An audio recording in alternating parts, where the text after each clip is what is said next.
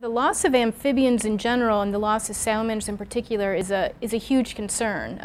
Of course, we all love amphibians, right? They're cute, they're beautiful, they're pretty spectacular in terms of their biology.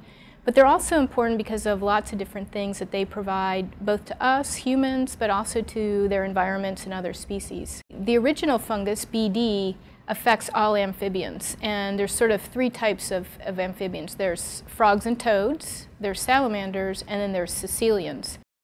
Lots of different groups of scientists all around the world have been trying to figure out what was the cause of these declines. When they discovered this fungus, then it became an issue of how does it work, how does it get around, where did it come from, and describing the impact that that original fungus, BD we call it, had on amphibians all around the world. And so people saw mass die-offs, they saw species completely disappear from pristine areas, they saw dead and dying frogs.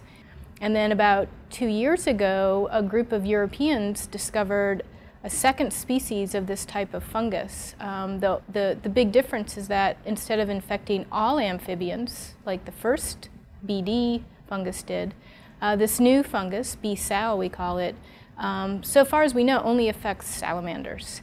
And this is a huge problem for those of us who live in North America because we have the world's greatest biodiversity of salamanders. We have more species, more families of salamanders than any other place in the world. And we're lucky in that, based on our surveys so far, nobody has found B-sal here in North America. Amphibians are really important in their ecosystems because if you think about frogs and salamanders, they're usually pretty abundant where you find them, and they're kind of in a small size range, which means then that they're sort of at this intermediate position in a food web, in a forest, the food web of a pond or a lake or a stream, because you have not only the adult salamanders and frogs, but you also have the larvae.